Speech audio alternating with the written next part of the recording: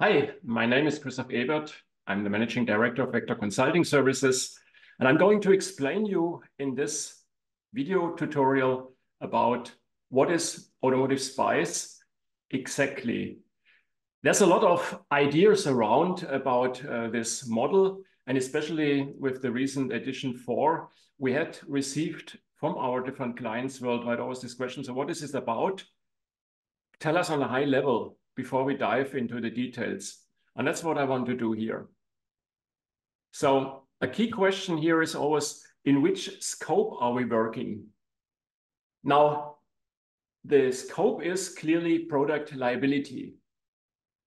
We need to deliver a product which satisfies the clear claims which we have given. And that means should be, for instance, safe, should be secure. Maybe also in automotive or in medical, should be able to be certified. Homologation is what we call it. So there are numbers of standards around, and standards bear the content of what is called a best practice. So simply speaking, different standards is what could be expected from engineers and from companies. Now, as you can see in this picture, there are many standards and they somehow relate to each other. But ISO, which is the International Standardization Organization, is smart enough to not repeat content. Rather, they refer to each other. And this is why we put here a standard which is called process maturity on the bottom. It's a foundation for process.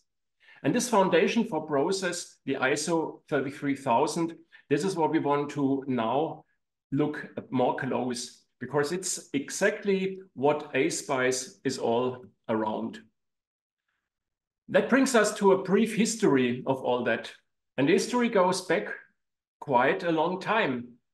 We talk here about a time frame of almost 40 years. And it started all out with what was labeled for some time as the software crisis. Software was not delivered in time. It had poor quality.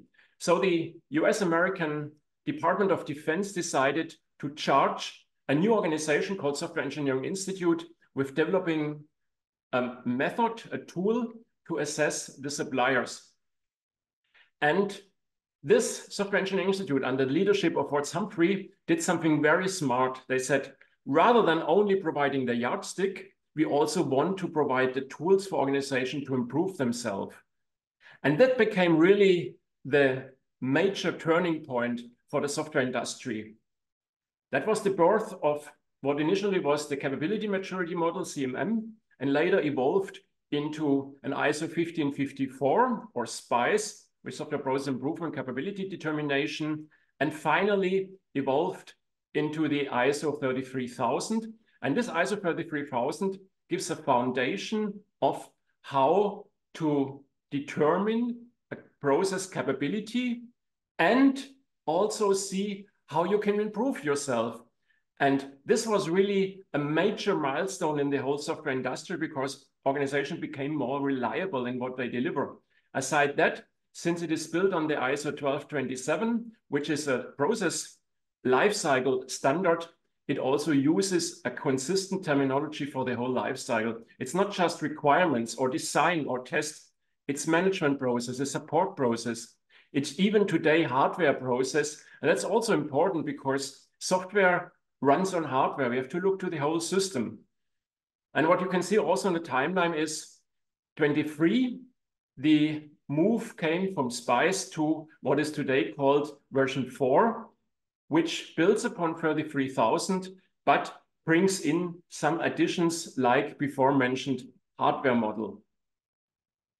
Now, the whole setup of this ASPICE 4 is in this picture. And you see somewhere in the center this software engineering process group, SWE. These are core processes. You see they are V-shaped.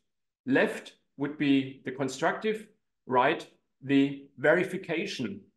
Verification, that means doing things right. On the top, you have system engineering. That means those things which really bring together the software, the hardware flavor, requirements, the analysis, and the integration. Then you have a group which is really related to test, doing the right things. We have a couple of support processes, quality assurance, CM, etc. And we do have also this before mentioned hardware engineering on peer with software engineering.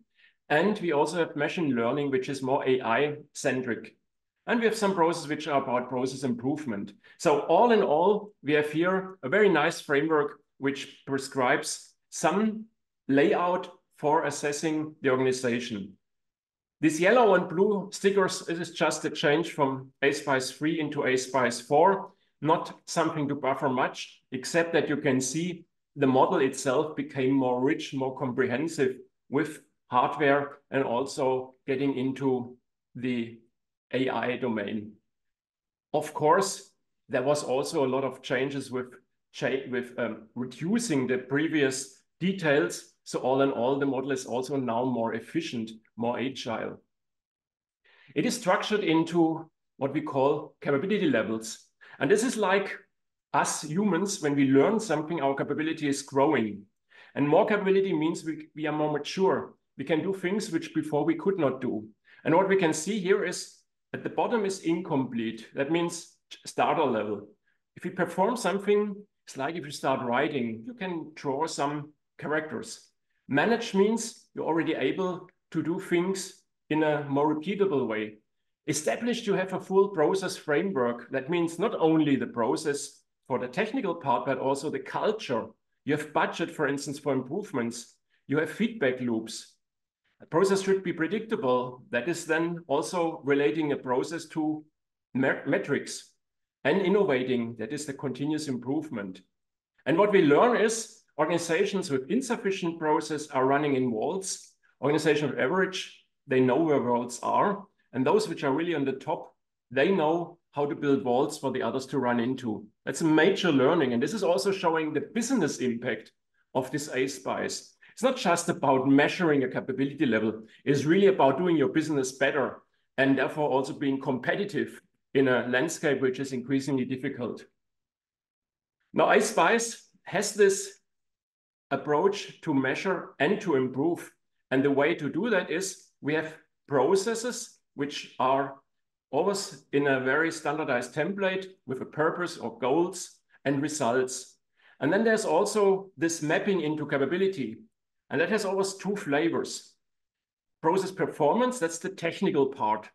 For instance, if I have requirements, I should specify them maybe in a template. I should also indicate what is the source of requirements, how they link into tests, etc. But there's then also a culture dimension, a more generic dimension, which is how do I learn a process? How do I communicate a process? How do I improve a process?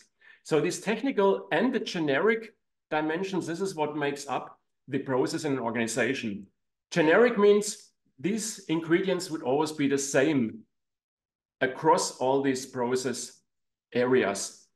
The technical part, that is of course different. I mean, the requirements engineering would be different from validation, obviously, which is different from, for instance, more related to how do I design hardware. This is covered by this ISO 33000, and this is also what is mapped into ASPICE. So ASPICE is an instantiation of the ISO 33000 in order to measure or to evaluate a process and improve a process. And that brings me also to a very key notion, which is about how do we achieve change? Because we don't just measure process for the sake of process measurement. That would be in a way a waste of energy. It might be good to select a supplier, but what really matters is to change, to improve. And what we see here is a typical change process from an initial stage. If you have some pressure, customers who are not happy, markets which are not satisfied, you start a change and eventually have some result. Now, most of these change processes are lost in the transition. That means they are starting, they might have not enough management attention, not enough budget, not enough leadership, not enough focus. So the result is questionable. What is really relevant is that we have a professional change management that is, on the one side, pragmatic, should deliver a result, tailored towards what you really need, and result-driven. Whatever we change, we should always have a clear need. Begin with the end in mind is how we call it. And that gives a sustainable improvement rather than this lost in transition. And that means change is certainly not easy. To our experience, having worked over the past 20 years in many change projects worldwide in order to ramp up organization. There's one simple statement, which is there's no growth in the comfort zone. I mean, we really have to understand how to start a change and how to use this ASPICE. And if you want to learn more about the experiences with ASPICE, don't hesitate contacting us at www.vector.com/consulting. And that is also where I want to finish for this presentation. I thank you very much for listening in and hope you enjoy your way towards higher maturity. I'm sure it will not only be important for your business, it's also for your own professional engineering, something where you can be proud of, because ASPICE is a good collection of industry best practice. It's built upon, as I showed in this timeline, many years of good experiences from other companies. And that is exactly what I want to drive forward with this initial webinar, but also with this overview, and to make you successful in a software world which is increasingly competitive. Wish you good success, and I'm curious to learn from you and your own improvement projects with ASPICE. Thank you.